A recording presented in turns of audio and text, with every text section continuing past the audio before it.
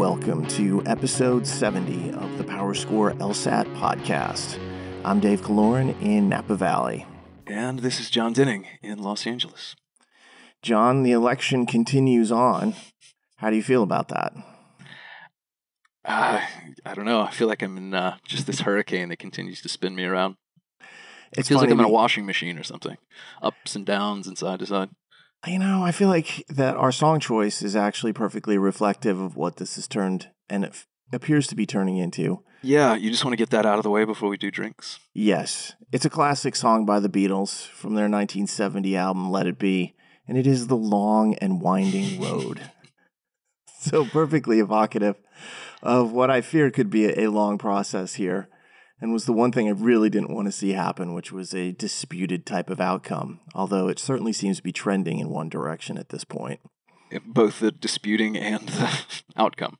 Yeah, one side's disputing, the other side seems to have gained the upper hand in terms of the voting outcome. So hopefully the next time we do a recording, or even before the LSAT this weekend, we'll have an answer on who the next president of this country will be. We'll see. I tried to behave myself and not pay too much attention to it yesterday. But if you hear me yawn halfway through this, that'll tell you how successful I was. I was up till about 5 a.m. watching states fluctuate in color. I was past midnight on it. I find it fascinating watching the machinations of the whole process.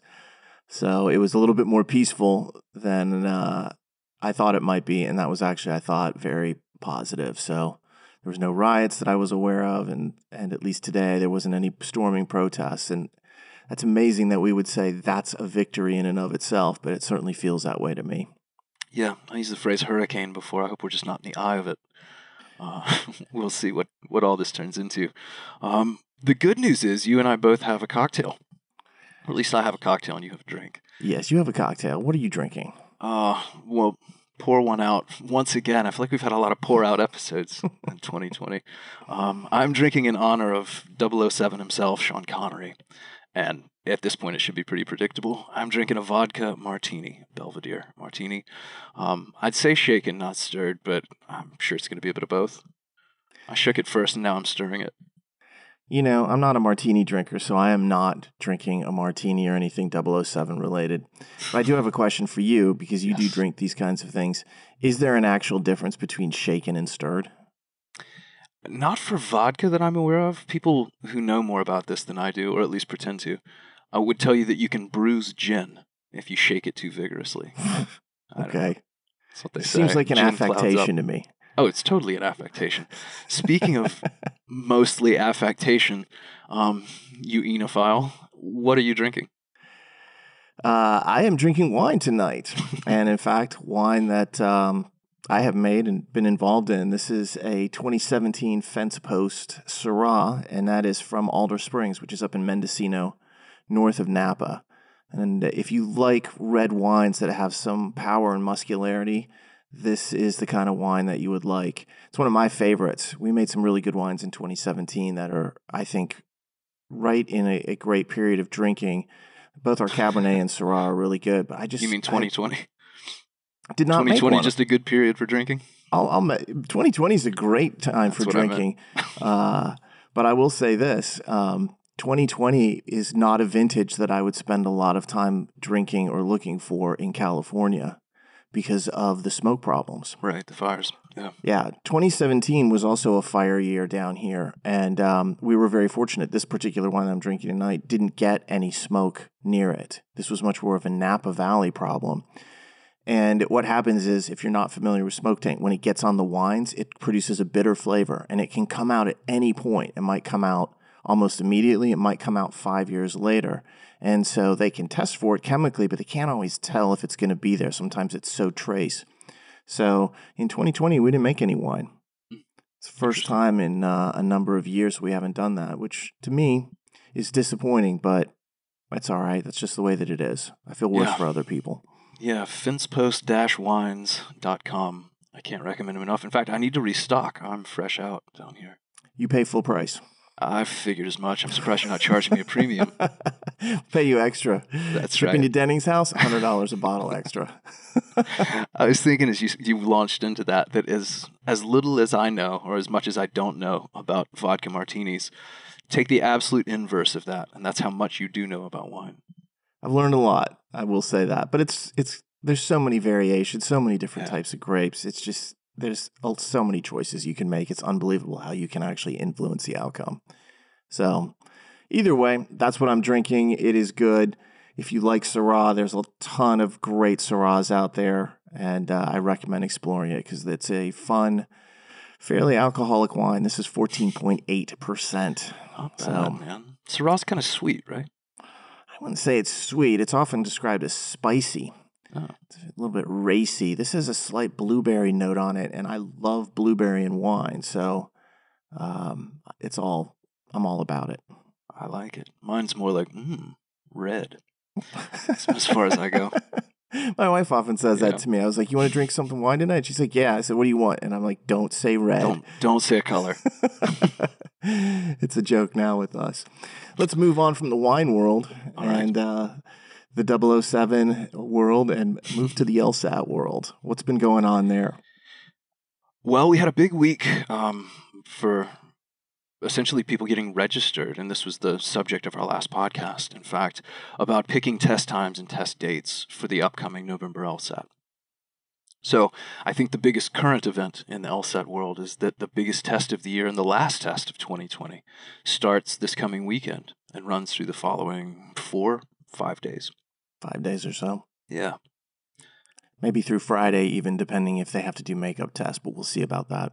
I'm under the impression at this point that Friday is basically a given. Yeah, it has been.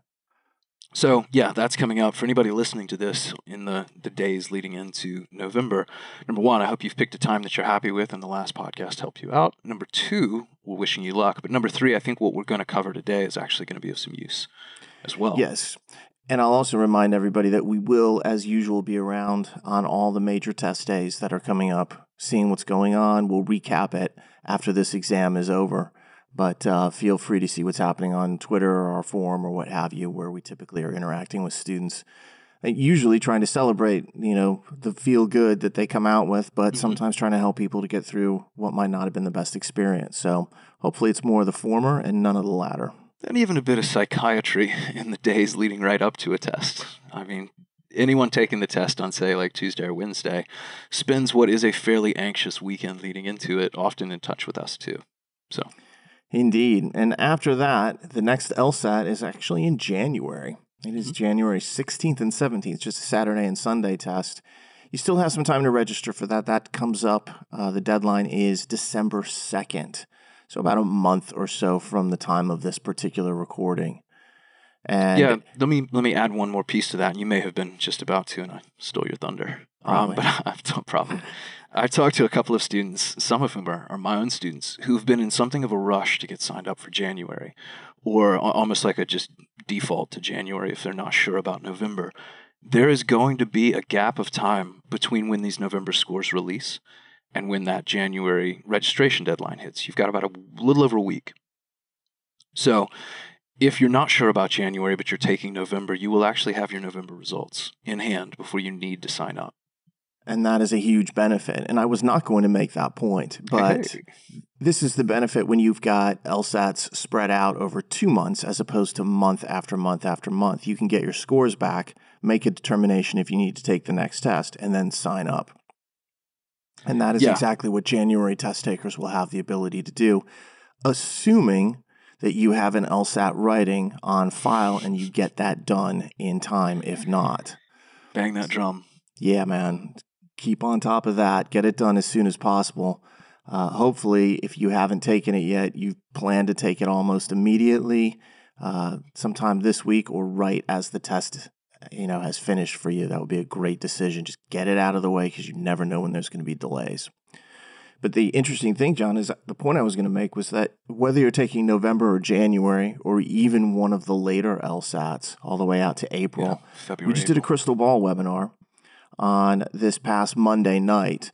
Probably the longest one I recall doing. It was a solid hour and a half of us talking about what we expected to see on this test. And then I just opened the mic and took questions for a while afterwards. Yeah, I was going to say, don't sell yourself short at 90 minutes, because even though the recording ended, we did not. You in particular did not. You stayed on the mic for at least another half hour just answering individual questions at the end of that. I just went on a tear. Well, again, dare we say, that's the benefit of being live in these things. A lot of people sign up for the webinars knowing they're going to get a link to the recording, and they watch that, and that's great, and I get it. But showing up live, you get a little extra Dave for your money. I'm not sure everybody would agree that's a great thing. Well, it was free. Complain or your money back. You get what you paid for, yeah. Well, either way, we have posted the sound processed version of that crystal ball. So the sound was locally recorded. It sounds really good. On our blog. So you can go to the PowerScore LSAT blog. And if you want to listen to that, we talk about what we expect to see in the typical logical reasoning section, reading comp, logic games. We also got very specific about what prep test era to study from, as well as some pretty specific predictions as to exams we might see this November or January or later as well. So I think we're probably spot on with that. Time will tell. If it isn't November that one of those tests shows up, it's going to be January, in my opinion. So it's something you can listen to. Might help put you in the right mindset. And if you're totally or somewhat uncertain about what to study, that is definitely the right thing to listen to, because that's the whole point of it, is to give you guidance on what to look for. Yeah, final point to that, because I've been asked twice today already by people. We are not planning to do another one, at least for the next several months. Probably not before April, because that one was designed to apply to all of the tests through April. Yeah. So if you missed it, not the end of the world, go check it out. If you feel like you can just wait for the next little go-round, you may have quite a weight on your hands. Yeah, you and I are also about to enter into a period where we're going to be doing a tremendous amount of video recording of explanations of various questions. We're working on a new course. We'll be posting videos that relate to, let's say, logical reasoning and logic games and just general test approaches. And that'll be a new course that comes out in 2021. So we're going to spend a lot of time on that. And I think you're going to see things like the crystal ball be a little bit less frequent, but we don't need to have it be constant when we're not getting new material.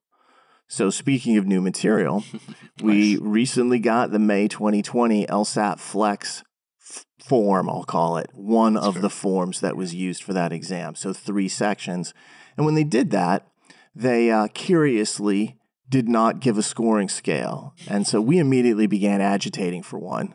I sent them messages like, when's it coming? What's the deal? And I had started to pen a fairly I'll say scathing open letter to That's about what it was, yeah. You need to release a scoring scale for these tests, because otherwise it just looks really bad. It looks incredibly sketchy, very backroom kind of stuff. And amazingly, they were like, no, we're going to do it. And then they changed their mind, it seemed like, said it was unavailable. And then they changed it back and said, we're going to do it, after I sent them some more emails. So I feel like we were able to squeeze not only the test out of them, but squeeze the scale out of them.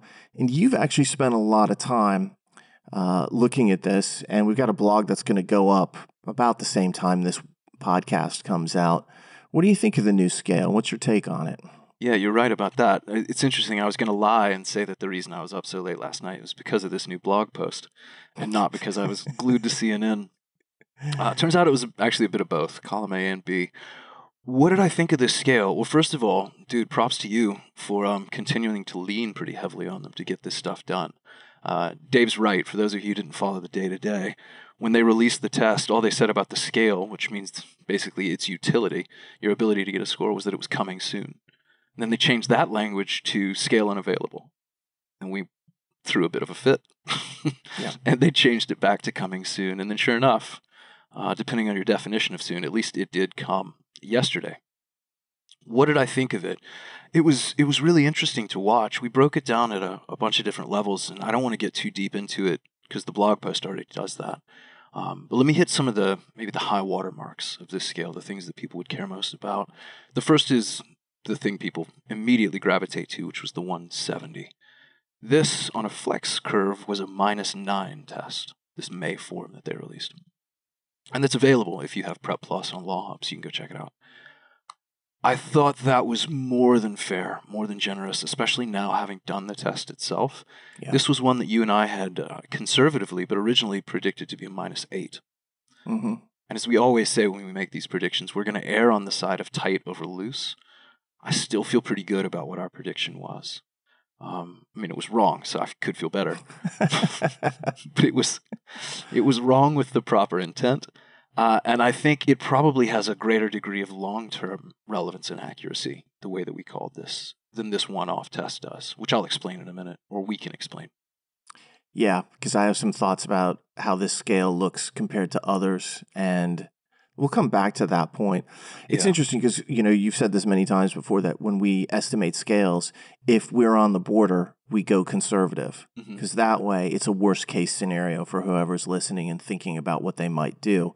And if things turn out to be looser, that's just, free money. It's a bonus that is floating around out there. Right. So when I saw this, was I surprised to see -9? Yeah, slightly. It explains several different things to me, which I'm sure we'll get into. But there is also some looseness to this scale, John, and I know it's in the blog that you're putting out.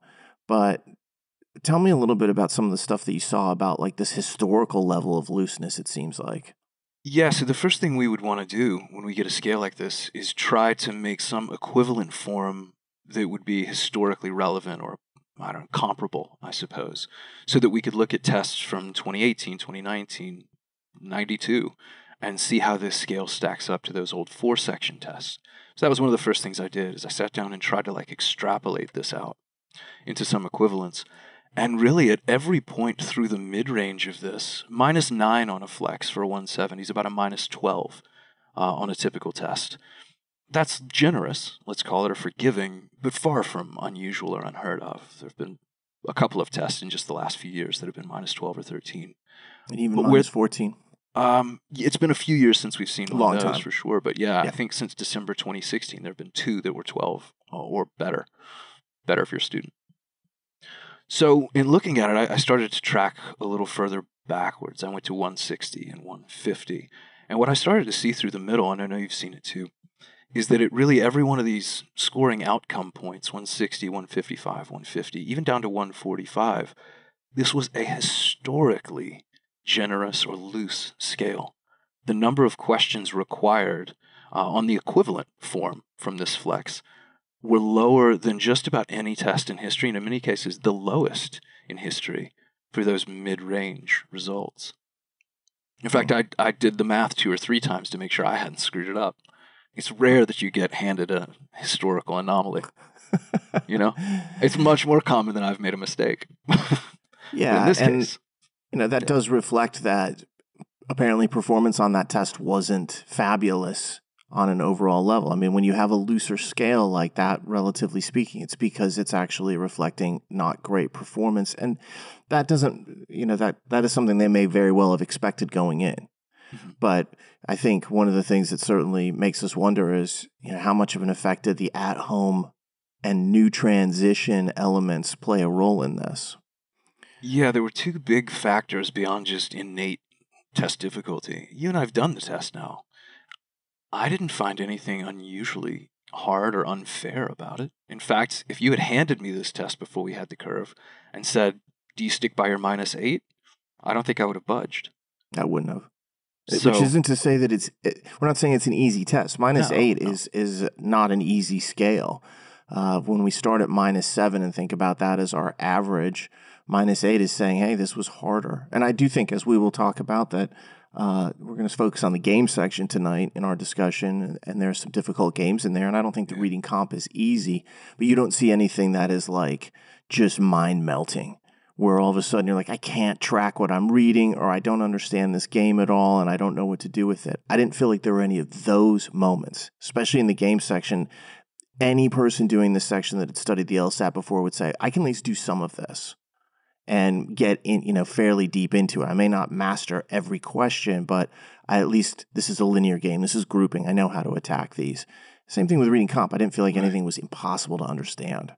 Yeah, so setting aside anything of like overt objective difficulty, which again, I just didn't encounter much of. Ditto for LR going through it. And again, I know you've spent more time with that than I have, but the takeaway that I got from you wasn't like, oh man, look at these questions here, look at this stretch of brutality. I didn't see any of that. So I was surprised a little less by the -9 versus -8 thing. But when you start talking about like a 160, where this test required that you get 54 right, that translates to about a 71 or a 72 on a 101 question scale, which is what this would have been. There have only been 3 tests in the last 10 years where 72 right was the threshold or the minimum for a 160. And there has not been a test where 71 right would have gotten you there. Ever? No. Wow. There have been some 72s. There have been lots and lots of 73, 74s, 75s even. Correct answers is what you're referring to. Correct answers, raw score that you have to get out of 100, 101 questions to get to a 160. But never where you could pull a 160 with a 71 raw score, which is, again, what this test would have translated to. So, yeah, I was just looking at it. I was like, where did the difficulty come from? Because if you set aside the content itself, it has to have been basically bred out of either the novelty of the experience or the loss of LR. That there was a subset of people through the mid-ranges where a single LR versus 2 punished them more than others. Yeah, because you reach a point here where you start to wonder how much was the scale adjusted due to the changing of the experience. And we often say scales are created before the test itself. And I think that is, by and large, the way that it is. However, this was a different experience. Right. This wasn't a regular 4-scored section test where you're going into a big room, something that they have administered over and over again. So the fact that they might do some adjustment to the particular format of this new exam, it's neither surprising nor, suspicious. I figured that they would do a little bit of that. So don't be concerned if you're like, wait, I thought the scale was formed beforehand. That's the first thing. The second thing is we've never dealt with a situation in the modern times where there was only one logical reasoning section. So we don't know what happens psychometrically speaking when they remove one of those sections. When they do that, it may have a much bigger effect than we've understood, and that loosened the scale up. And I don't know that anyone would, we're talking about heavy statistical analysis that no one outside of LSAC has access to. But this does give us some ideas. So, yeah, we obviously can't see the data and the algorithms that they have at their disposal. But I can hear off in the distance, I don't think it's actually off in the distance, an outcry from people. I'm going to pretend it's the podcast audience and not my neighborhood burning down. In that a lot of people would then be saying, well, then how is this fair? We've been asked that question so many times. And to me, when I looked at this scale, it begged to a degree the question once more is, if it's influencing the results or the percentiles of people this much, is this truly an equivalent test? And happily, the answer's in the question, which is to say that's what the scale does. Yeah, it's supposed to produce the same type of results no matter what the test is. This is an unusual experience to go from a different format, from one format to another one, but this is the point of these scales. So some adjustments here may very well be being executed in order to create something that is similar. I personally have felt that the LSAT-Flex has a degree of variability to it that is both higher and lower. I've seen so many really high scores come out of this that people were surprised by, elated by, obviously, when they're like, well, I've been PTing at 175 and I got a 178. Or 161 was my highest and I got a 164 or 167. And we've seen people who have been like, I was, hitting 159 and I got a 154. So I have felt for a while the variability is greater than on prior tests. And that makes sense. There are fewer questions, and so each question has a greater effect. But I think one of the things that may have happened here is that these first couple of scales are on the loose side, and then they got to August, which they knew was going to be a gigantic test. And I feel like maybe in August what they did is they tightened the scale a little bit more and drove scores down a little bit there. I think so too. Yeah, now the problem is the data that they've been releasing this year has been really up and down. There's supposedly daily updates of the volume and test scores and so forth, but that didn't start on these flex tests until very recently. So it's really hard for us to see exactly what happened. I can kind of track those changes, and I see that there's a high scoring bubble at 165 all the way to the top, which was something I talked about after the crystal ball was over. Like, what do I think is going to happen with this cycle? Will it be more competitive? So if you were there for that, I said, yes, I do think it will be more competitive this cycle, and that's part of the reason why. But as you look at that, I think this is a learning process for them as well. They can run all the stats in the world, but until they actually see people sit down at home and take this test, they don't know what's going to happen. And so maybe there were some adjustments made, and they could be continuing adjustments. Here's the good news, though. A scale this loose is great for everybody. This is what you want to see. I think they've done it on more than one occasion, and that tells people who are taking November or January or whenever, you might get a loose scale too. And you want to go in as an optimist and then see how the chips fall and then worry about it afterwards. But take that to heart. That is a really positive piece of news. Scales that are more generous than we expected and among a historic level of looseness have been used here. That's great. We want to see that every single time, to be honest. Yeah, -9 was more generous than I expected, but hardly surprising. Some of the other minus amounts through the 50s and 60s weren't just more generous than I expected. I'd have lost the mortgage betting against them. They were just so far off of the current trends in terms of what we've been seeing recently. And like I said, that's a good thing for people. Anybody who hears that and they're like, oh, what the hell? No, that's good. Anytime that happens, any even semblance of charity is to your benefit. Test taker. Test taker acts. Test taker. And it was interesting, too. One of the things that I immediately wanted to look at was what happens. You've got 61 possible scores across a scale from an initial standpoint. So you go 120 to 180, you got 61. You had 76 questions. I was really interested in what the floor would be before you started moving out of 120. And then how many scores would you lose in both the 120s, 130s, and then mostly the 170s, but conceivably the 160s at times. And it was fascinating to me because that was the first thing I went and counted. There were 2 scores that were unavailable in the 160s and 170s, and they were both at the upper end of the 170 side. It was 176 and 178 were impossible to achieve on this test. Nobody got a 176 or a 178 on this form of the May test. There may have been other forms of the May test where people did, but not on this particular form. However, you look in the 120s and the 130s, there are 7 scores that are impossible to get. And so you can kind of see what's happening is they've got a lot of people at these kind of like break points for law schools. They weren't going to drop out 168. That would have had too much of an effect on admissions, but they made sure to drop those scores early on, and that's what allowed them to have 76 questions translate into 61 possible scores, especially because you had to get 15 right even to just break 120. Yeah, you were not a 120 as your results until you got 16 questions right, which is about 21 right on a normal test. An all-time high, interestingly enough.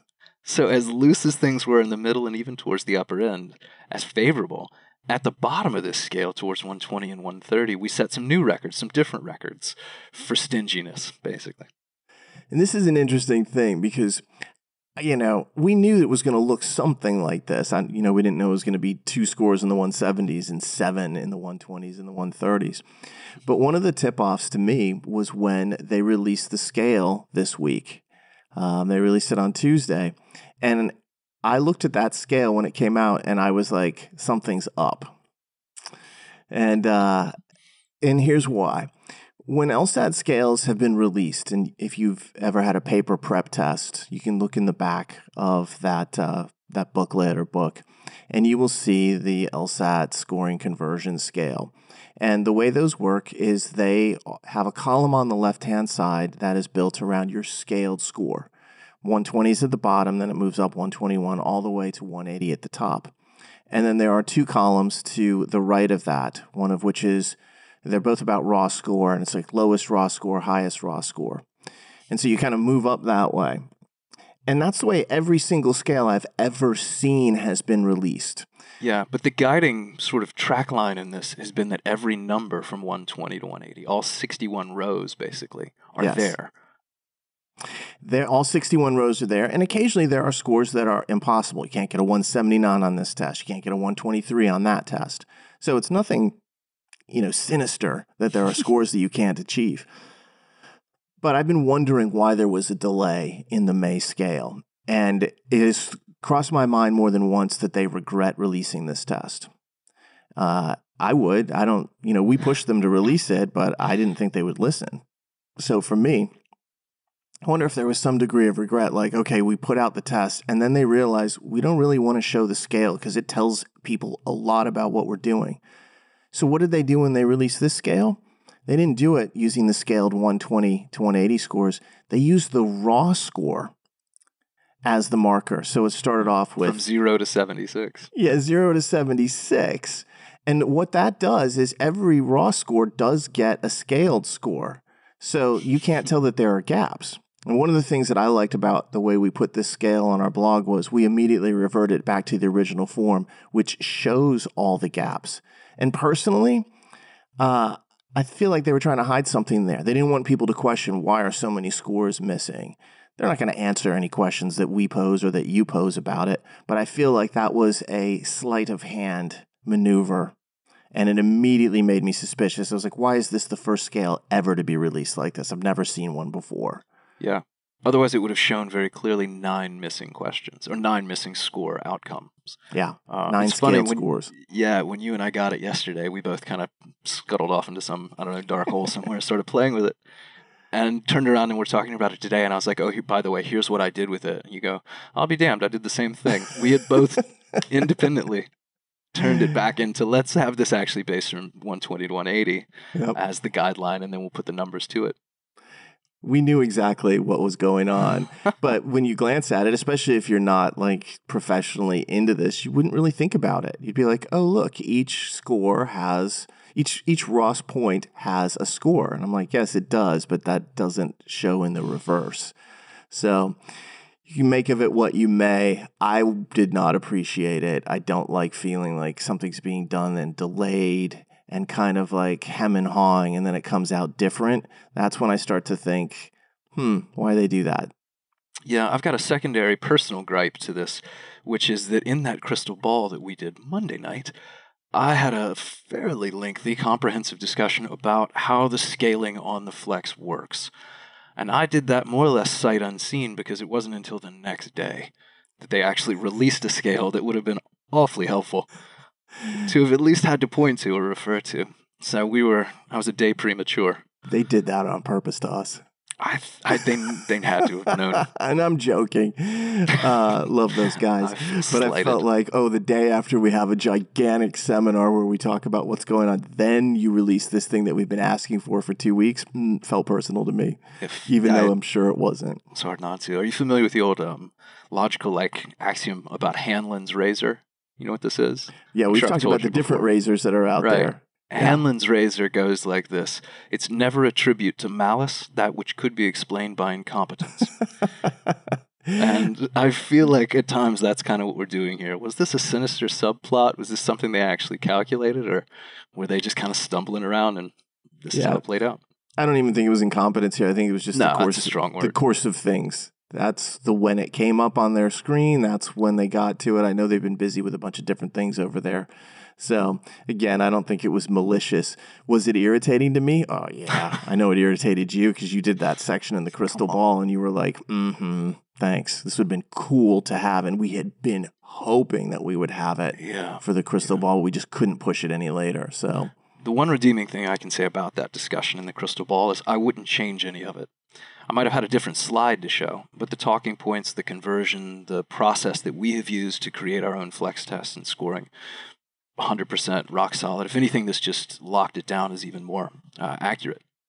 Yeah, I think this scale has some degrees of looseness to it, but it's not tremendously far off, a lot of the predictions that we've made. I still feel very comfortable. Going forward, we might loosen some of our predictions a little bit because if this is going to continue, it's good to know that. But we'll judge that after we hear about the test itself. It's still all about difficulty to me. You made mention of August, and I think we could group October in here as well as having the very clear appearance of tightening back up. Yeah. So despite the fact that we were maybe a bit overly cautious or tight on this scale, I think we had the right mindset about it, the right perspective. The most recent tests seem to have done exactly what we thought this test was going to do to begin with. Yeah, I know you're dealing with a new test. May was the first time we'd ever seen anything like this. Caution should be your byword there. So I don't feel bad about it or concerned in any way. With that said, let's ditch the conversation about the May 2020 scoring scale and move to a conversation about the May 2020 Logic Games section. So here's the way it works. If you have not taken this section, you're going to want to hold off and listen to this later, because it will be prejudicial in the sense that it'll give you some tip-offs to the way to approach these games, some of the more interesting rules that we might actually see out there, and occasionally some of the more interesting deductions and approaches that we took. But what we want to be able to do is to kind of go through this section so that if somebody has done it, and hopefully many of you have, that you could then listen to this and think, did I do this the right way? Did my perceptions of difficulty and the choices that I made match up to what sounds like a really optimal approach to this? So it's kind of like slow motion instant replay in a sense, where we're going to talk it through and kind of go through with what we did here. So with that in mind, this was a 23 question section, and the very first game that came up was, I felt like, a really solid start to a section like this. This is a game that we have dubbed the local and non-local calls.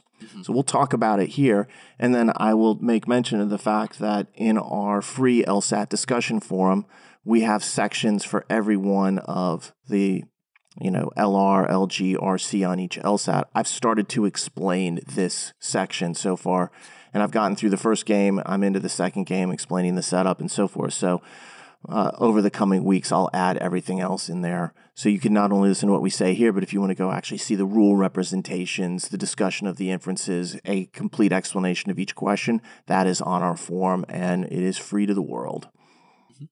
Because we're nice that way. Well, you in particular, because you're actually out there proactively explaining things. I tend to wait until I'm asked, but good for you. I like to do it, man. I like to see the game, and then I'm like, ooh, this is a really cool point. And then I want to share it with everybody and be like, check out this inference. This is the kind of thing that you can learn from so that next time it doesn't get you. Well, as we will see, back to this first game, I think this was a very good one to learn from. A favorable start to the section for just about anyone who was decently prepared. And a few different opportunities here, one of which I found to be you could just bank some time. If you can start the section on a high note, get through the first game under your time sort of optimal pacing, then it's going to essentially give you this safety net, this cushion. Yeah, I think the way this section was built, in my opinion, is if you're going to master it and get everything right and feel like you crushed it, or get really close to having everything right, the first two games are designed where you gain time. And then the last two games, you're probably going to lose a little bit of time. So we talk a lot about 8 minutes and 45 seconds, for each game. I want to remind everybody that is a average in terms of the markers. It is okay to go faster, and it is okay to expend more time. It's just that when you do those things, do them with cause. Go faster because you can and you can be comfortable. Spend more time because it's deserved and you have it. So that means some games might take you 7 minutes. Some games might take you 10 minutes. Those things are completely normal. It is okay to have that little bit of variance from the so-called average. It's a guideline and a general idea, not a hard, fast rule. I like that. Yeah, we've talked about how to pace yourself, how to speed up in logic games, and there's a lot of that discussion there too. So let's talk about this game. Yeah, first game is kind of interesting. It's an investigator, and there's these 5 calls that were made. And so you've got the 5 calls that are floating around, and they are one of 2 types that we're actually going to work with, local and non-local. And if I'm reading that as I open it up, I'm immediately thinking it's an advanced linear type of game. You got 5 calls in a row, that looks like linear, and then there's 5 people that we have, and then there's a identifying trait of each one, local or non-local. It seems like I can make a row for the people and make a row for the local, non-local, and advanced linear, fill in 10, looks good to me. And I really like the upper row being just local or non-local because that's a binary choice. You're one or the other. That's how I had it too. Did you do LN or did you do L/L? This is funny. I put this in the explanation on our forum. I did L and /L. I did L and N. That's okay. I said if you did it like L and then NL or L and N, that's all right too. It's whatever works for you. I don't, that's there's all right. I'll go read your explanation if I start to feel bad about myself. I appreciate you there's- giving us folks, the affirmation. Thanks. Now, there's no altar upon which I'm going to sacrifice to the god of L/L here. I just don't care. It's like whatever works for you. So if you want to go in and change my explanation to L and N, you do it. I won't do it. I know better. He's saying that because this is being recorded. He'll text me after. Don't you dare. Don't you touch it. Anyway, so the setup on that game's not bad. 10 spaces to fill in. That upper row has just 2 choices for it. So I felt like, okay, this is a manageable game. And then as we got into it, I'm not going to read each of the rules in their entirety. LSAC doesn't love us to do that. But the very first rule I thought was the critical rule in the game. It created both a sequence and a block where there was a QV block and then S was ahead of that block or earlier in the stream. And if you think about this for a second, you've got 5 variables. You now have 3 of them in a relationship. My first thought, and I'm sure this was same for you, is how many places can I put this thing? Mm-hmm. Not very many. And so then the second rule was about the calls for both S and V. They were different call types. One was local, one was non-local. I'm like, okay, that's going to be one of these rules that comes in after I've placed some variables. And then they told us that 2 of the calls, Q and T, were both local. I'm like, well, that's fantastic. That creates 2 powerful blocks that are vertical that are going to fit inside this diagram. And then they continued on with the generosity, in my opinion. And they were like, where things broke open for me. Yeah, the third call was non-local. And what did you do at this point? So you've looked at all the rules. Diagramming all that is really, I think, clear and straightforward. This is one of the things I like about this game. It is clean. There's no messy open-endedness, which we will see later in this section. It was nice and clean. What was your maneuver here? This was one of those instances, because it's not always the case. In fact, I think very shortly we'll see an instance where we depart from one another. But this was one where immediately it became clear to me that templates were the way to go. As soon as it listed the type of call that was in the middle, I saw instantly how that was going to affect the first rule's block. Yes, and it's interesting because for me, the first rule was the one where I started thinking about templates immediately. Because if you've got an S kind of like sequence then to QV, I was like, QV, that block can only go in 2, 3, 3, 4, 4, 5. Mm-hmm. So that was like thinking 3 templates. And one of the things they, told us in the rules, the very last rule, was that Q was a local call. So what you're pointing out, John, is that when the third call was non-local, that QV block couldn't be 3, 4. One of those block options for the QV, you basically go from 3 positions for the block to only 2. And at that point, if a block can only go 2 places and it controls something else, and we know something about its component pieces, Q in this case, bring on the templates. Yep. And so that triggers 2 templates, one with QV in positions 2 and 3, and the other with QV in positions 4 and 5. And when you look at those 2 templates, the first one with QV in 2 and 3, you fill in a lot. S has got to be first, Q and V are second and third. That gives you the complete lineup of the first 2 calls being local and the third being non-local. And then you're left with R and T, who rotate between 4 and 5, and you also know that T, because of that last rule, is local. The first template is almost completely filled in, and the big question is which one's 4th or 5th, and what's R? So that's basically it. When I did that, I immediately thought, this won't get tested too often. This is too full. And then it's funny, I had the same thought with it. I was like, I bet this gets me 1 point. Yeah, I was like, we have it, but they're not gonna mine this too often because it's really powerfully filled in. And so then the other template is QV in 4 and 5, and that is a lot more open. You know that the 4th call is local and the 3rd's non-local, but you have TS and R in the first 3, and there's some rules that affect. T can't be 3rd, for example, so T's got to be 1st and 2nd. But they test this template a lot more in this game. Overall, though. We're not going to go through the questions because when you've got 2 templates like that, that's pretty powerful. And the questions are done. Yeah, we're really focusing on the setup, so we're not going to spend a lot of time on the questions either way. But all these games were fairly standard in the sense that there were some list questions, there was some local, global.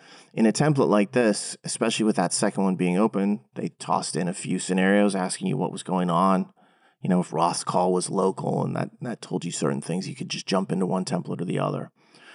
A really, I thought, positive start to this section.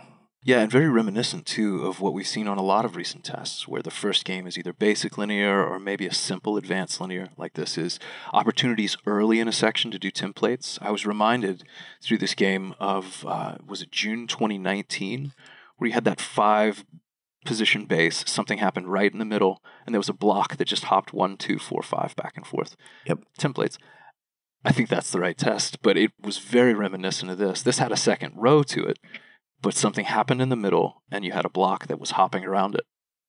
When you've got 5 variables or 7 variables in a linear scenario, there's been a number of games where the third position or the 5th position, whichever is the middle in that little run out, is kind of like a dividing wall. And I love those games because I love symmetry, and those games feel very symmetrical. So, but that SQV rule that's there first, that is so powerful. You've got to be thinking immediately, this is limiting. Look for limitations. And also be thinking this way. Be looking to make templates. As we talked about in the crystal ball, usually 50% of the games on a given LSAC can be mastered using templates. So it is something that you have to have in your arsenal. I don't know if there's a whole lot more to say about that. No, but that's a really nice segue into game 2, because if you have templates in your arsenal, you should use them here, in my opinion. Yeah. Well, moving into game 2, you will find that templates tend not to be just singularly rewarding. They often double and occasionally triple up. I'm a little less of a template file maybe than you. Yeah.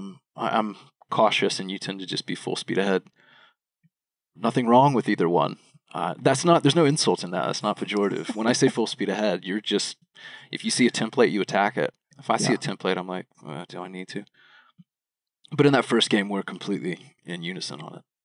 Yeah, well, I think the reason I'm full speed ahead with templates is because I know it's an exploration that will yield information. So to me, that feels like a really good use of my time, whereas I think you're a little bit more circumspect about it. I thought, for sure, you were going to call me lazy. Whereas you don't want to pick up a pencil. Nah, that's not what I meant. I just mean that I think you're a little bit warier of it because you feel like I might not need to do it. Whereas for me, I'm like, what harm will occur here? I'll get some information, and if I feel like I can't get any more, I'll just stop doing it. So yeah, I'm a little more aggressive with the templating than you are. That's fair. Which is, again, to say that the way you should approach it as a student out there is what works for you. For some, it would be more my approach. For some, it would be more John's approach, and that's okay. There's no right or wrong. What's right or wrong is what works for you. Yeah, we only know this about ourselves and really now about each other because we've done this enough times to see what it is that not only we prefer, but how the other one does it. I could sit down and mostly diagram a game the way that I think you would. I'd have put slashes through that L on the first game, for instance. If you'd done that, it would have been perfect, John. That was all I was missing. Oh, well. Yeah, so we go from game 1, which was an advanced linear game. It was really nicely balanced, used the templates on it. Now we come to game number 2, which is going to turn out to be a grouping game. Do you want to kind of talk through this one a little bit? Sure. Yeah, this one starts to sound like another linear game as it begins. You've got these 6 people playing table tennis during lunch. Sounds like kind of a fun place to work. And 3 games of table tennis, each game, obviously 2 of the 6 people. So you've got this balance, but when it talks about games 1, 2, and 3, I think the initial instinct for a lot of people, I might admit this of myself, is to begin to think, I wonder if they're going to order out the games. Maybe group the people, games 1, 2, and 3 as pairs, but I wonder if there's an order to this. Yeah. It gives you the balance to it. Everybody plays just one game. They take place one after another, and so I'm kind of like, rubbing my hands and thinking, here comes linear. And it just never goes there. The 1, 2, and 3 become groups of 2 people as opposed to order of games. They're just identifiers, and there is no ordering aspect to this. So, yeah, as you said, just a grouping game here. And then the other giveaway to that, as you start to read through the 4 rules, is that each of them essentially talks about collections of people together, apart, but never gives anything about sequence or chronology, I suppose, to this. Yeah. Yeah. I liked this game, though, too. This game required a little bit more work on my part, But once I had done the work, I felt great about it, and I was able to move through the questions pretty comfortably. And I felt like even if you didn't show templates, you'd still be okay here. It's, again, a matter of comfort. And maybe it is laziness. I'm lazy in a different way, though. I just like to write it down and not think about it anymore. Then it's on the page, whereas you're like, your laziness is, I don't even want to write it down. So we tend to approach it. We're both lazy. That's the takeaway here, just in different ways. It manifests itself unusually. In this game, though, I think regardless of which approach you took, I'm right with you. I started doing this game, and one of the things that I liked about it, a little bit like the first game, at least one of its rows, is that it balances. There's 6 people. It tells you exactly how they're divided. You use the word clean for the first game. There's not a lot of messiness or uncertainty. I felt this game was very clean as well. 100% there with you. Which is good. Yeah, we're not going to get to, I think, milk that luxury through the whole section. But for the first half of it, not bad. Well, this is what you want to see. If you had time to do just one game, let's say you've done 2 and you're down to 1, I'm going to go for the game that looks cleaner every single time at a glance. And all the rules here are very straightforward. They're not open-ended. And the reason I make mention of that is because we will see open-ended rules in just a few minutes. Both games 1 and 2 have really clear lines in terms of the way they are balanced. Everything's being used once. The rules are very clear with these blocks and sequences and so forth. It is really nice. When we get to this game, when I looked at it, again, you got 4 rules. It's not out of control either. It's not like a 6 or 7 rule game. I can understand this scenario. It's 2, 2, and 2. It's like, all right, I got to use everybody once. They're going to have to battle it out. What's going to happen here? Sure. So let's take a look at the rules. Yeah, the first 2 rules have a nice, almost like redundancy to them, symmetry to them, where the first rule talks about 2 people who can't play in the first game. The second rule, 2 different people who can't play in the third game, the last game. Which is kind of interesting. In and of itself, it just means, to me, I was like, not laws. I didn't know what was going to happen, in my approach to this. But I was like, well, all right, F and G can't be first. J and L can't be third. That's limiting. It tells me that game 2's got a lot of options, and now I'm focused on games 1 and 3, but I wasn't like losing my mind here. I was like, okay, it took me a second to diagram those onto the third rule. What was that? Perfect. It was a partial grouping or a partially specific grouping where F had to be with either G or H. So very limiting for F, but don't make the mistake of thinking this is a two-way street necessarily. G could still go with other people. H could go with other people. This is really about who F controls. Yeah, F's with one of the 2. But the others can be with anybody. So when you saw this rule, how did you react to it? I'm curious to know how you diagrammed it in part. So let me start with how I did, because I paused for a second. I was like, what's the laziest way to diagram this? And what I did was in parentheses, I had an F and then just next to it a G/H. That's what I showed. That was like the collection. When I did this in the in my setup, I had as a vertical block with F on the bottom. And as I have said in the setup explanation, it doesn't really matter what's top or bottom in this game. The rows don't mean anything. It's just 2 people playing the same game. In other games, it would be, but not in this one. And so I had F on the bottom, and then on top of it, I had G/H. And I drew out a block. Now, when I wrote the explanation on our forum, I said it's either FG or FH. And part of the reason I did that is because the diagramming tools that we have on the forum don't allow me to draw blocks around stuff and make it really clear. So I didn't want to mess with it. I was like, let me make this rule crystal clear. But slight differences in the way we presented it there, but it's the same idea. F's with one of those 2. Yeah, the orientation I had in this game too was a straight line across of 1 through 6, partly because I jumped the gun a little bit and thought it was going to be linear. But then under the first 2 spots, I put a 1, under the next 2 a 2, under the next one was a 3, and then just drew hashes between the linear. Horizontal pairs is what you had all the way. Horizontal pairs. That's a good way to put it. Yeah, I had 3 pairs of vertical. Having episode 69 flashbacks. I didn't think you'd be able to pull that off, that reference, but you've just done it successfully. I was going to do it when you said before that it didn't matter who was on top or bottom, but I waited. You waited and you tossed me another one. Thank you. I'm just serving up softballs here for you to hit out of the park, apparently. Yeah, that's right. And I didn't even know it. Well. Excellent. Teamwork. I can So tell that's how I had it. But again, I did it in parentheses. I'm sure you could do this if you wanted to, conditionally even. I mean, technically, this is a conditional rule. Yeah, I didn't. I just went right for the block because I knew F was the trigger and I wasn't worried about it. It's always going to be F with G or H. You've got to have that no matter what. So I wasn't going to show this conditionally. And I think, as you know, I love to use like horizontality and verticality in diagrams and then put block rules in there that occupy space. I think it's visually powerful. It's really easy and intuitive to understand. So in the setup I've made in our form, I have done it as a kind of like two rows on top of each other. So there is a vertical component that is there. You did something that's additionally visually powerful in this game that we'll get to. Let's knock the fourth rule out, and then we can talk maybe about where our roads diverge in this wood. The last rule just is a not block itself, which says that G and J can't be together. How do you feel about that? Were you like, Stumped, baffled?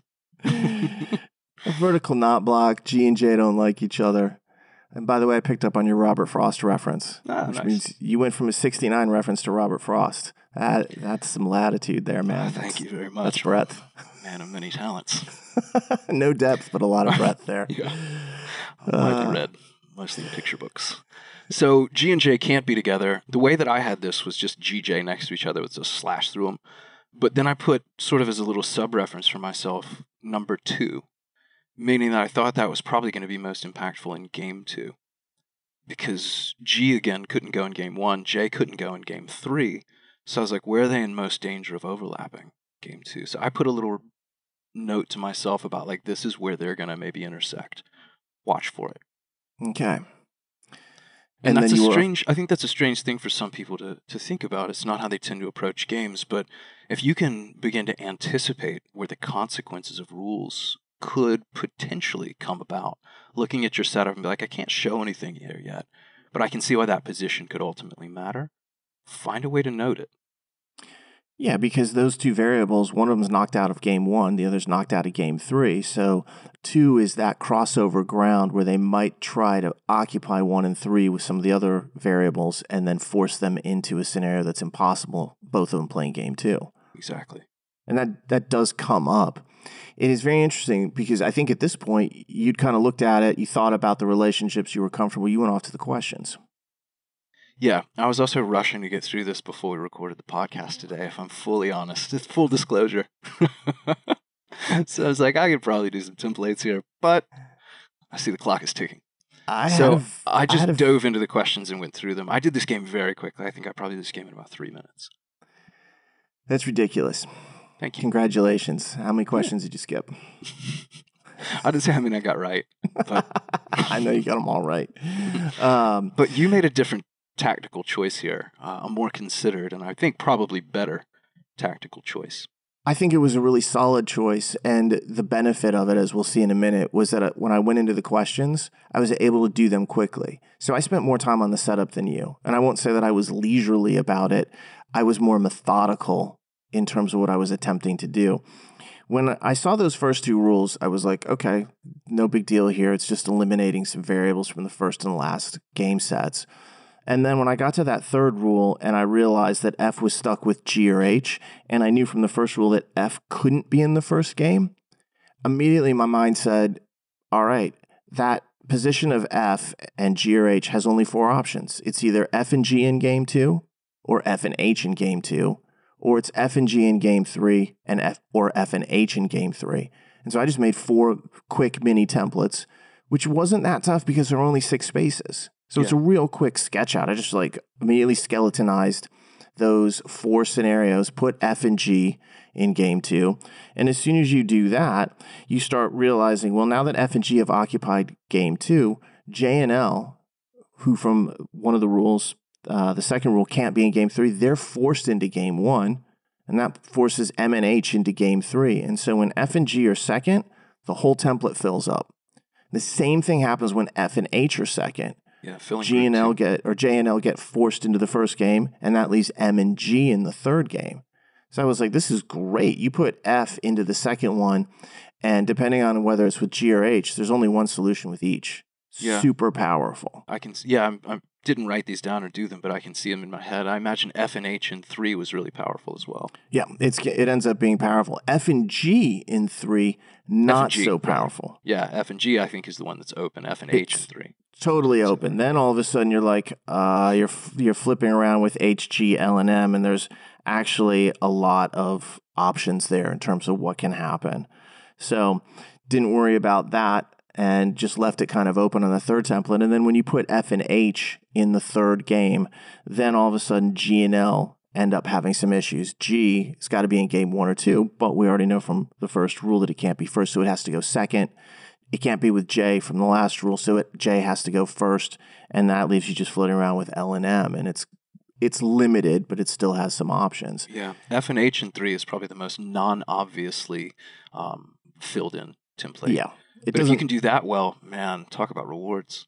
Yeah, so you've got 2 templates that have a single solution. You got another template with 2 solutions, and then a third template with F and G in the third game that's more open, but still isn't got a huge number of solutions. I was like, I'm feeling great. I rolled right into the questions. Very happy at this particular point because I was like, this is nice. This section feels easy to me. There's a really straightforward, in my opinion, way to attack this that gives you a tremendous amount of information, makes it very unlikely that you're going to miss questions. And even if you had to invest a little bit more time to do that, that's okay because you could say to yourself, all right, I'm getting all the questions right again. And if I don't, it's going to be at most one that you would miss. And so in this test, that gives you through the first 11 questions. You're almost at the halfway point. First 11 questions, you're feeling pretty good. 2 template games. Love it. Yeah, you're on top of the world at this point. You've just done the first 2 games with sets of templates that you knocked out in a hurry. Happy days. Again, trying to figure out where this -9 came from. Because it wasn't games 1 and 2. There was one other slight wrinkle in game 2, just to draw people's attention to it. The rule substitution question. Question 11. I didn't think that was the easiest question, and they did this because the rest of the setup was so compact and put together. So the rule sub question, which is the very last question in that particular game, is going to force you to work. And I thought it was one of the harder versions of rule substitution that I'd seen as well. However, I will say this, having the templates made this question a lot easier because I could see what was causing some of the issues and not causing some of the issues. It allowed me to eliminate all the wrong answers relatively quickly. Yeah, so that's how I went through it too, with just sort of a basic bare bones sketch. But man, would templates have made my life easier. So you win this round. Template winner. I almost said that in my Sean Connery voice and then thought better of it. Let's hear it. Nope. I'm going to need more. I'm going to need more vodka. Well, start drinking, man. Yeah. I don't know how that dude lived to 90, man. This first one's going down right. They must use props on set or something because I'm sipping slowly over here. He was probably drinking water. Those are strong drinks, though. I don't know, man. Some filming movies in the 60s makes me not so sure. Well, I don't know. I will say this, though. After having the first 2 games go down pretty smoothly and feeling like there was a lot of control, the first thing that crossed my mind was, I wonder what happens next. Yeah. Because I don't think it's going to be this fluid and easy as far as working through this. Because I didn't feel like I was really working incredibly hard. I felt like at all times, there's a clear point of attack here. I'm not scrambling to make mini diagrams for each individual question in a lot of instances. Instead, what I'm doing is I'm referring back to the templates. And when I did have to do work, it was based off a template that was mostly filled in anyway. So it felt really smooth, which gives me fear. Yeah, conspicuously, suspiciously smooth. When I start feeling really good halfway through a game section, I almost want to reach for a metaphorical seatbelt or something. Well, what's next? We just saw this on the October test. Those people who had the shredder game section, the first 3 games, there was work to be done, but we know that it wasn't like mind-blowing or crushing or terrible. By the time they got to the 4th game, what they should have had in the back of their mind was, please don't be as bad as it could be. And what they should have had on screen was like 13 minutes. So, yes, we saw a lot of people come in with extra time, and that makes a huge difference. But if I come into the 4th game with like 15 minutes, you know what I'm thinking? Bet this is going to be hard. I bet I need it. Exactly. All right, so let's go to that 3rd game. What did we get? See whether or not it was borne out that it was a tougher one. Well, you can tell right away in reading this that it's ramping up a little bit. They've definitely dialed the volume up, maybe not to an 11, but certainly above where it was. There's this academic society with 6 meetings during a school year, and it splits them evenly. So again, 6, that's what we had in the last game, 3 into 3, but even-numbered splits. I like that, fall and spring semesters. And then things get a little stranger. The meetings are held in 5 cities. Part of what's strange is the cities they chose. It's ridiculous choices. Bizarre mix. So you've got Honolulu, which is great, Montreal, Vancouver. I went out of order for a reason, because the other 2 were Omaha and Tampa. Tampa, I can understand. That's a big kind of like conference location. I had such like an inflection of disgust when I said Tampa. I didn't mean it to. I'm just surprised by those choices. You know, the west coast of Florida, the Gulf Coast there, I like it in general. So I don't have any Tampa hate. The only thing about Tampa was when I've been there, I've always amazed at how flat Tampa itself is. That was my first impression. I was like, boy, this is a flat area. And Florida in general is relatively flat. So, maybe I shouldn't have had that kind of response. Yeah, Florida's pretty flat. I remember this is a weird story, but our buddy Sean's wife, Leslie, we were in Mexico one time in Puerto Vallarta, and we were just driving away from the beach, and she goes, I wonder what the altitude is here. And I looked at her and I said, I think we're at sea level. That's how I feel about Florida. I think I looked up the highest point in Florida at one point in my life, and it's like 138 feet or something ridiculous. Sounds about right. So I wonder what elevation we're at. Okay. And then, speaking of tabletops, you've got Nebraska, Omaha. And I can't figure what Omaha is doing here. Maybe it's a Warren Buffett shout out. I can't tell. Got to be a Buffett toss.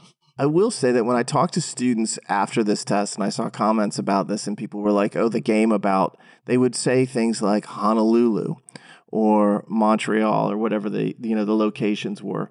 I never heard anybody say Omaha. Like Omaha just didn't register on the map for people.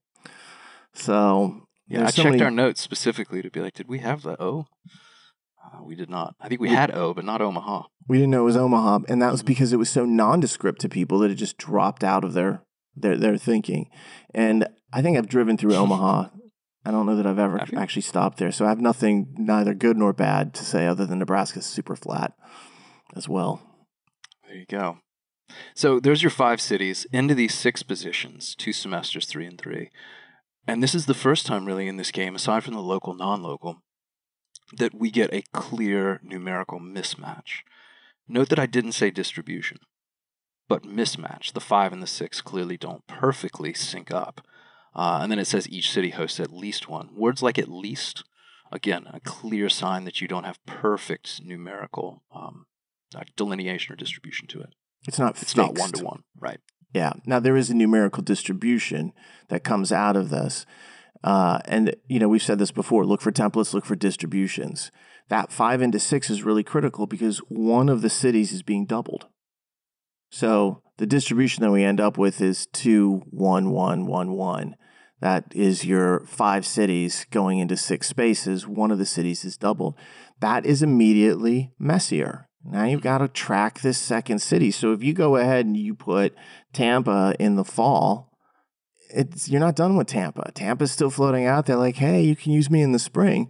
And I'll be honest, that annoys me. I'm like, you suck. All those cities suck at that point to me because I'm like, you could all be doubled from what it looks like as you're going into it. And I don't want that. I want to say when you're used as a variable, you go away forever from me until the next question comes up. Then you can return. Yeah, I wasn't happy. At this point, the placement of something doesn't necessarily remove it from consideration. No city's going to host more than once per semester. So at least we can't have Tampa, twice in the fall or twice in the spring or any of them. Yeah, which is good. That's good. And then there were 3 rules. The first 2, and arguably even the third, conditional. And this is the first overt conditionality, the first strict if-then that we've really seen on the test, which I know for some people is another layer of difficulty or confusion. It is. You want to go through the rules? I don't know if you had more to add to that. No. No. All right. Yeah, so the first one is, the first 2 rules are ultimately pretty simple and similar, but here's what they were. If H is in the fall, then Montreal is also in the fall. I'm going to pause for a second and ask you a question that I know the answer to. Did you do this as a block? I did not. Yeah, that's the right answer.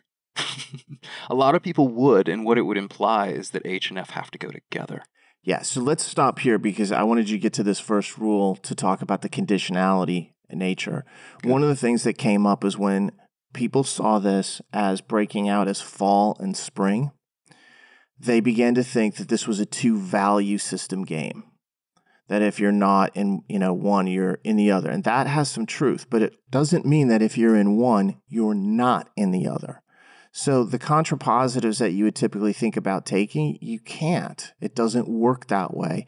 When they say that if H is in fall, then M is in fall, it doesn't matter at that point. It is still possible for those variables to be doubled on the other side, at least one of them. And so you can't make a block out of it. This is not the true two-value system that we're used to seeing, and that is because of the doubling aspect of what's occurring. And this kind of adds into a point. I had said the other night in the crystal ball that this was not a numerical distribution game, but it does have an unusual numerical distribution. It's just a single unusual distribution, and you always have to track the numbers. We've done Logic Games section reviews before, and I can't remember if it's November 2019 or which game section it is, where it's just like it's all numbers. It's like if you don't track the numbers and follow them and just attack them, it's going to cause you lots of problems. So September in particular of last year was like that, that's which is why that test was a minus 13 scale. That game section beat people up if they weren't comfortable with numbers. I'd make 2 points about this first rule. You've made one, that the blocks don't work. I would say that the blocks don't work because the conditional rules only go in one direction. A block seems to be dual or like a biconditional. Yeah. So Honolulu in the fall does something, but Montreal in the fall doesn't. So if you could have one piece of that block and not necessarily the other, that makes a block a dangerous way to show it. Show this with an arrow. The second thing you said about the duality, the potential duality, and the contrapositive means normally Honolulu fall, Montreal fall. Oh, so then Montreal not fall, it must be in the spring, that kind of thing. That's where you have to be careful with this, because Montreal could be in the spring and not trigger this rule. That's exactly right. And that's where the two-value system doesn't fly because of the duplication. Perfect. And so that's what I was saying is like I showed it conditionally and then it was like you can't make a contrapositive here. And that's the dangerous part of this game, at least from the starting point here, is that... Yeah, you can't make the binary contrapositive. You could still say if Montreal's not in the fall, then Honolulu's not in the fall, but you can't then turn that to they must be in the spring kind of thing, or that the spring would do something. Yeah, you can't turn it from fall to spring. Exactly. That's a good way of putting it. Yeah. So that was our first rule. What was the second rule? Well, if you could do the first rule, you're in good shape for two, which is that Vancouver in the spring... Vancouver in the spring, then Tampa must also be in the spring. Same type of rule, really. Yeah, really the same thing, and all the same stuff applies. Don't show this with a block, use an arrow, be careful with the contrapositive. Do slashes, but don't turn not spring into fall and vice versa. Cool, that's 2 out of 3 down. In a way, I think the trickiest rule is the last. It's not hardly worded, but I think it's difficult to take the implications away, which is that in each semester, you've got either M or V or both. Paraphrasing. Okay. That's what it says. So to me, that was in each one of these, there was a minimum reservation for M/V in each group. So when I looked at that, now if you put M in fall, that didn't mean that suddenly Vancouver was out. It just meant that M satisfied that rule. Whereas if you took Vancouver away from the fall, then that would force Montreal to be used in that fall position. Mm-hmm. So you have to at least understand what it is. It's a minimum rule. One of the spaces is always reserved for M or V, but that does not preclude both of them from appearing in one of these, fall or spring terms. Or in both. M could be your double. V could be your double. If that's the case, then you've actually satisfied this. If you've got M in both, you're good, or V in both, you're good. Yeah. But obviously that's going to work with some of, the stuff that's going on here. But those conditional rules and the way they actually worked, and then that last rule, when I looked at this, my first thought was, you know what? Each of these terms, the fall and the spring, have 3 spaces. So we've got 5 total variables. There's not a huge margin here. So one of the things to kind of consider is, If you lose 2 cities for any purpose, if they go on the other side and those are the only ones that they have, the other 3 are going to have to fill in this particular period of time in the semesters. And so that was kind of what I was thinking as I looked at, something like Montreal in the fall. I'm like, all right, if Montreal in the fall is not there, there's no way for Honolulu to be in the fall. That would be really powerful because that would force O, T, and V to have to be in the fall. And then I did the same kind of thing with T in the spring. And so that told me that both Montreal in the fall and Toronto in the spring, or Tampa, sorry, it should have been Toronto they chose. Sorry, Tampa. The Tampa in the spring just wasn't going to happen. So that is a really powerful thing. That's where we can use the conditionality here and the 5-3 relationship on each of these semesters and realize that's actually a really thin margin when you have conditional rules. When you have a thin margin for a group, look at necessary conditions. In this case, if you remove Montreal from the fall, you automatically know that O, T, and V are there. And if you remove Tampa from the spring, you know that H, M, and O are in the spring. That's useful. They're going to test that, obviously. Yeah, it's interesting, too. This is about the point in the section setting this game up and starting to kind of begin to maneuver through the questions that it occurred to me how many of these first 3 games, or really all of the first 3 games, how much of them depended on what I would call small, like choke points, small variable sets or positions. The first one had a block that could only go 2 spots. The next one had 2, or really 3 groups of 2, but restrictions on that. That's where your templates came from. In game 2, this one's only got an either or, a left or right side, and only 3 positions in each. Yep. So there's a lot of 2s and 3s that we're starting to see here in these subgroupings, subdivisions. Yeah, and with only fantastic. 5 variables, you don't have a lot of options. Only 5 things. Yeah, that scenario I was just talking about, they tested in the very first question. Mm-hmm. It's right out of the gate where they're like, oh, let's go ahead and take the necessary condition away from the fall with Montreal, and they're testing you right out of the gate. So it's kind of like a prove it thing. Did you see it? Always keep in mind that in logic games, especially with grouping, that necessary conditions are really powerful because usually when you remove them, you remove the sufficient condition as well. And that takes 2 variables out of the mix. If there were 13 variables for 6 spaces, it's no big deal. Right. But if there's 8 for 5, or as in this case, 5 for 3, the power of that is really magnified. This has got to be something that you have to think about when you're doing these games. I think it's a super valuable point that comes out of this discussion. Yeah, it's what can you afford to lose? And here you can't afford to lose much. Exactly. So after that, this game was a lot of like slogging through conditions and just kind of like local questions where you're going through 13 and 16 and 17. You're just making scenarios and kind of following the rules. I felt pretty comfortable with it. I just felt that it was messier and more work than the first 2 games. And that's where my laziness comes in. I don't like to work. What your laziness did not prompt you to do was try templates here. And in that, we are in agreement. But we could have done it double M, double V, or put M in fall and V in spring, or V in fall and M in spring to satisfy that M and V rule. Yeah. And the reason I didn't do that is because I felt there was not enough other information. So you had these 5 variables filling 6 spaces. In the last game, we had 6 variables filling 6 spaces. And you compare the 2 games. For me, game 2 is clearly a template game. Game 3, I see how you can do it with 4 templates based upon the MV rule. The reason I didn't is because the other 2 rules aren't powerful enough to start pushing things around. It looked really open-ended to me. Yes, you'd get some information, but I could tell in game 2 you'd get a ton of information about most of the templates. I didn't feel that way here, so I bypassed it. I like it. Yeah, there's really only the second rule from those templates might have done some stuff. Vancouver is a double, Vancouver in spring. Would have triggered something. It would have brought, I keep wanting to call it Tampa, or Toronto too. It would have brought Tampa with it. But that's not enough for the whole of the remaining spots that I would have pursued templates either. So we're on the same page. Yes, perfect. Let's go to game 4. Well, let's turn the page. Woo! The last game of the 4, and after the city meetings game being third, hopefully you're still on track from a time standpoint and a little bit ahead. And you felt like that was a harder game. I heard a lot of people complain about that game after the test, and I understand why they did. I don't think it's impossible, and I think if you make a lot of scenarios and you can work quickly that way, you can almost brute force it and kind of like force your way through here, and I think you're going to have to do a little bit of that no matter what. Then you get to the Festival Plays game, and there's more going on when we reach this particular stage.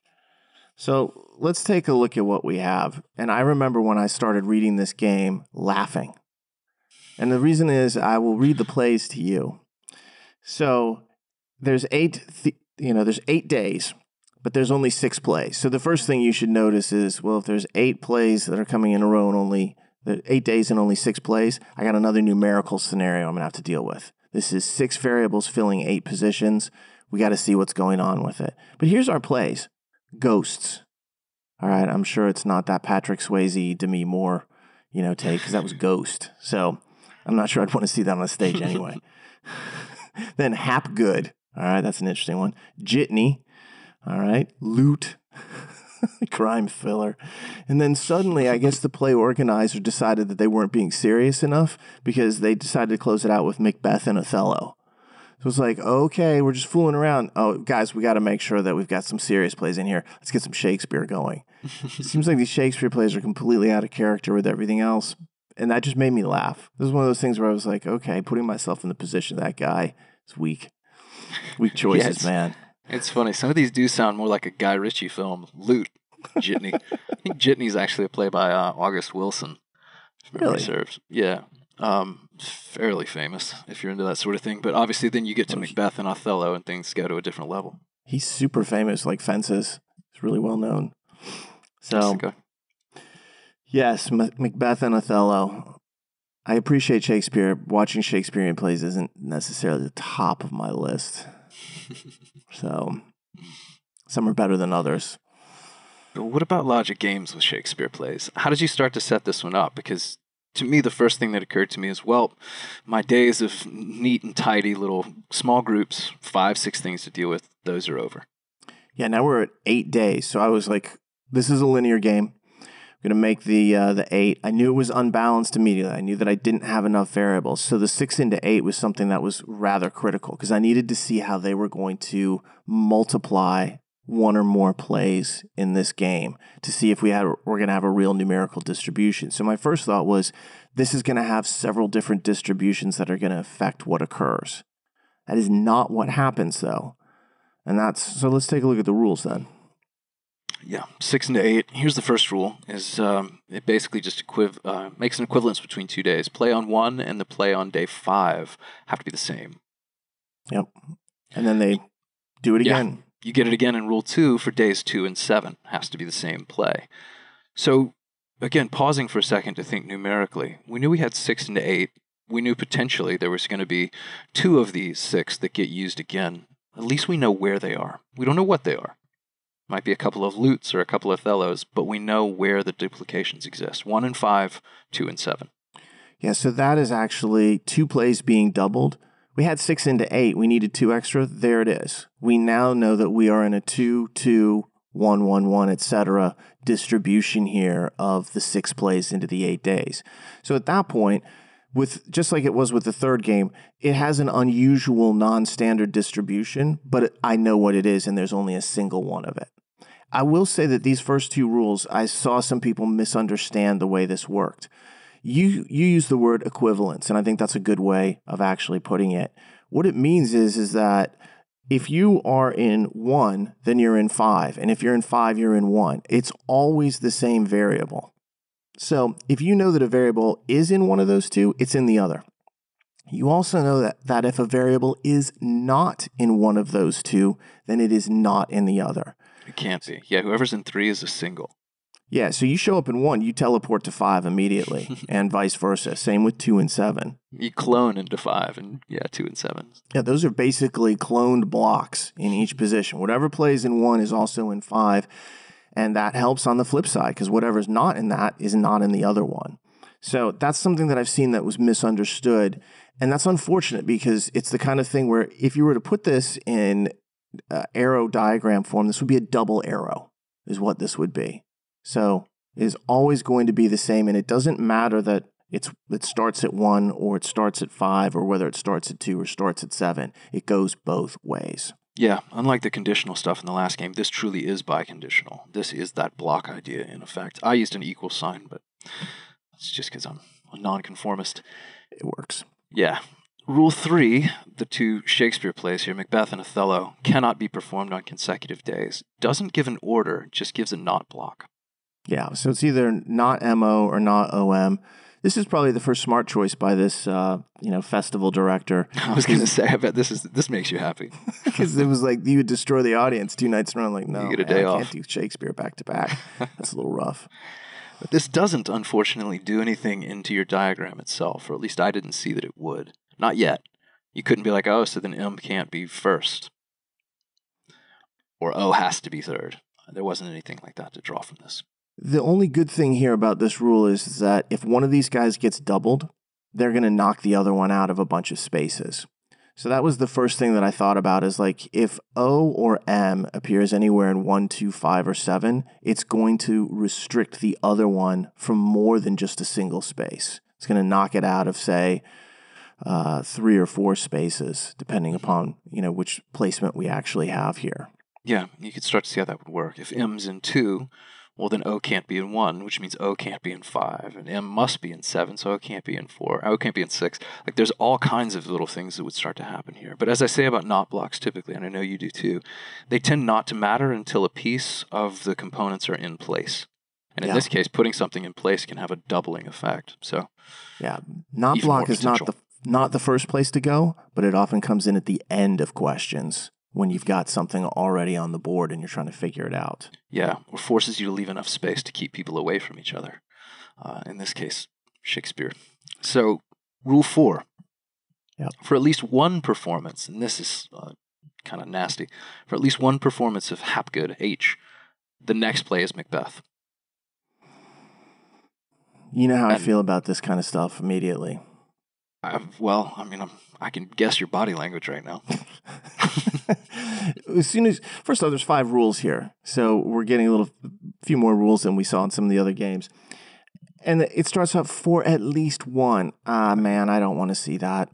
That's open-ended and messy right there. This is what I don't want to see in games. As we just talked about games 1 and 2, it was sweet and clean.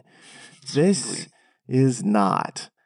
And you take a look at this, it's just for one performance of H. Somewhere, and if, it depends upon what's happening, there's going to have to be an HM block. All right, we know H has to be used. But if H is doubled, only one of the two would require M behind it. So you have to realize that this is very open-ended, and it means that you can place H or M, and it doesn't mean that they are done for. That doubling is still in play for both of them. So I don't like that. It's not an easy rule to kind of like diagram out. I just put an H arrow, HM, at least one on it. It's kind of like a little sub-notation. So I did something similar. Yeah, my instinct here was to try to go put some not laws in, but you can't. M could be first and then go after H somewhere else. H could be last and come before M. Yeah, just on the basis of this rule that we're saying, you couldn't make not laws. You can actually do it with the next rule, but we'll see that in a minute because H is going to get knocked out of 1. Exactly. There's the last rule. Finally, there's a performance of J at some time before there's any performance. I like that better, of Hapgood. So there's a J before any H. Yeah, I hate this rule though. Because it's so, you have to read it very carefully and understand what it is saying. Because when I look at this, it says there must be a performance of J that is at some time before there is any performance of H. So before H shows up, there has to be J ahead of H. However, this allows for J to then appear again after H. So a sequence where J is ahead of H and then H is also ahead of J, there's a second J that's after it, that is acceptable. But wherever H is, there's going to have to be a J in front of the first one that is there. And that means that H can't be first. So it wasn't the last rule that knocked H out of first. This is the one that knocks H out of first. And of course, if you can't be in first, you can't be in fifth. And so H gets knocked out of there as well. Yeah, it wasn't the prior rule. It is the last rule. This being the last rule, but yeah, people get it. No, you mentioned you were talking about. I knew what you meant. Yeah, you were talking about the 4th rule. Yeah, you and I visualize this stuff pretty well. I want to make sure people listening to it know what the hell we're talking about.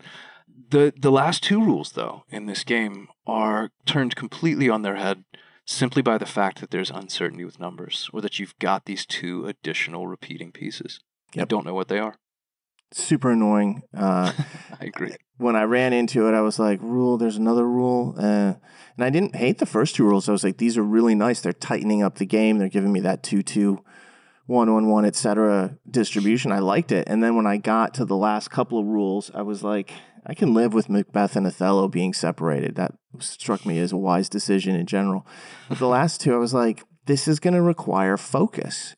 I can't just lazily roll through the questions. I'm going to have to actually count out variables and make sure that I'm watching at all times, that I get an HM block somewhere, and that J's always ahead of H. So something that, that really forces you to be quite careful with what you're doing. It is interesting, though, because when you look at these doubled variables with 1 and 5 and 2 and 7, it means that if a variable gets placed elsewhere, like 3, 4, 6, and 8, that's a single-use variable. So if you put one of the variables in 8, you're not going to be doubling it. So just kind of keep in mind how that game works, because that can cause some type of restrictions. Like, can J be 8th, for example? That's going to be tough because that's the only usage of it. And we know from this rule here that J's always got to appear sometime before H. So that's not going to work out. And that's not exactly obvious on the surface. You have to stop and think about what's happening with the numerical distribution here. Right. And I think that's kind of a tough thing to absorb at speed when you're already dealing with some messy rules here. But watch those two doublings, because everything else is used a single time, and that can help eliminate some possibilities for what you're looking at in terms of variable placement. Yeah, that 8th position was interesting. I didn't have this as an inference, but as we're talking about it now and the wheels are turning, it seems like M couldn't go in 8th as well either. Because that would be M's only usage. There'd have to be an H in front of it. Oh, no, sorry, that would put H in 2 and 7. We'd be H in 2 and 7 would be okay. Yeah, that's okay. I'm thinking H in 1 from the last rule. This is why you should write things down, people. Or not do them on the fly. Or not, do them in your head on the fly. On tape, by the way. Brilliant. But it's good, though. It's memorialized you making an error. So I will, of course, write this down. And then every time you irritate me in the future, I will be like, do you remember at the 1 hour and whatever mark this is? November 3rd. It's podcast 70. Never forget. I remember. Never forget. The day it will live in infamy for all the wrong reasons, me making mistakes. But this game on the whole, I had the same, I think, probably reaction to it, which was one of just annoyance. I was like, come on. But it was bound to happen. And I think that's the only redeeming part of this for me, was I was like, at least I saw this coming. You knew it was going to get increasing difficulty in 3 and 4 after the first two games being so clean. But I think this is kind of cool because as a section, and you break it down and you talk through it, we can see the difficulty here. We can see how people complained about the city meetings and the festival plays, the 3rd and 4th games, and we understand why they felt they were more difficult. They were. They weren't wrong. Yeah. It's just fortunate that we can look at this and say, now that we have it, this also wasn't a devastating destroyer section where there was multiple incredibly hard games or one really super hard shredding game. So I think that's a real positive for those of you who had this section. Hopefully, if you did, and you took the actual test, you did really well on it. If you've done this as a practice test, use this and learn from it. Think about what we're talking about from a strategic standpoint, because we're not saying you should have every thought exactly the same as we do. We don't even agree ourselves sometimes on the best way to approach certain things. But some of the stuff that we've talked about should be echoing through your head when you're looking at this, because there are little tips that we're putting out there. Hey, watch the necessary condition in grouping games. Things like that, where it's like, that can be a real game changer during a single game that for other people might be really hard. And then you're like, I saw the key. This is the back door that unlocks everything. It's little things like that we're looking for. That 2-2 kind of doubling, meaning everybody else is a single usage. That's kind of powerful when you look at those rules and the way they're constructed in that 4th game. Yeah, the numbers here are really powerful. I meant that M can't go in 6. I just misspoke. I wasn't wrong. Okay. Because that would put H into 5, and that makes H go into 1, and that can't happen. So I'll be erasing this correction from the podcast.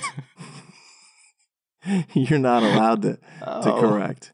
Well, And, again, make sure that you get all the rules straight in this, because when I talked about like how with 1 and 5 and 2 and 7, if you can't be in one of those, like H can't be in 1, we know H can't be in 5.